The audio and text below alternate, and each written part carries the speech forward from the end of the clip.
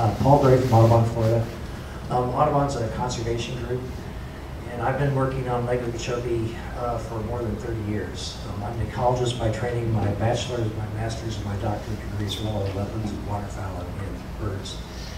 And so I've read all three of your plans. I sent a lot of comments on the Kissimmee plan so far. I'm making global comments for the three plans.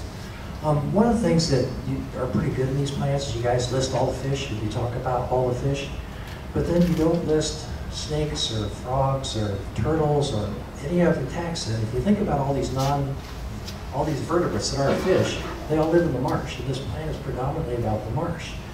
And so they should be listed. We need a list of every single vertebrate in these lakes. And FWC has a thing called the State Wildlife Action Plan, and it was adopted in 2019. And I went to that, and it lists species of greatest conservation need according to FWC and the Fish and Wildlife Service. And it has these species of greatest conservation need: terrestrial, freshwater, marine.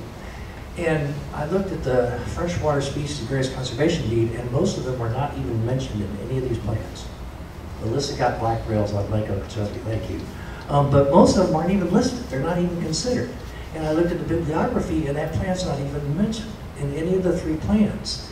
And there were 27 different FWC people who got credit for helping with these, most of them freshwater managers, and for them to not know or not remember that there's a plan that says these are the species you really need that have needs, that's really a big breakdown. And that's something that these plans have to fix. You really have to expand your coverage of all the vertebrates in these ecosystems. So that's something that we're going to emphasize.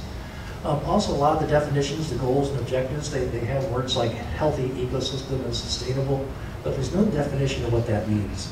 And we would like to see better definitions of when you say, I'm going to make a healthy ecosystem. What is that? How do you define it? Does it compare with the pristine system, or what is it? You know, those things would help everybody understand what you're talking about, because it sounds great, but everybody has a different idea. And then I guess I'll just wrap up. One of the things that we really think would be helpful is for FWC to take all three of these plans and get outside independent peer review.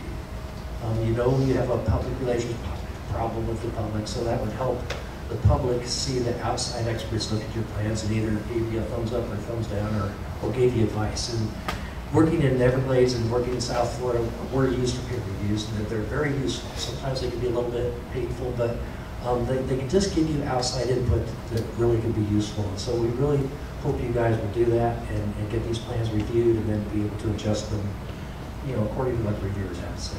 So thank you very much. Thank you, sir.